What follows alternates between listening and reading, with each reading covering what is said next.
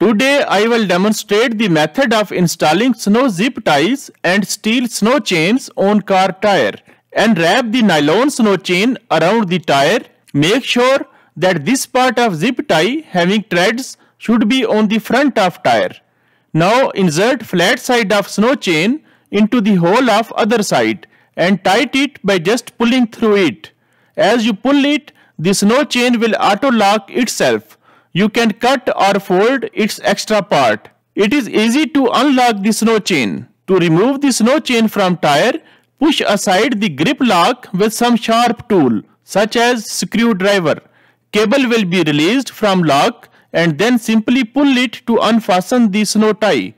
You can see that snow chain is removed from the tire. This is steel snow chain. You can install it by two methods. First method is to wrap it over the tire and join hooks. Let me demonstrate the second method. Lay the snow chain on ground in front of car wheel. Now slowly drive the car over the chain. Pull one side of chain over the tire. Chain has hooks on one side and rings on the other side.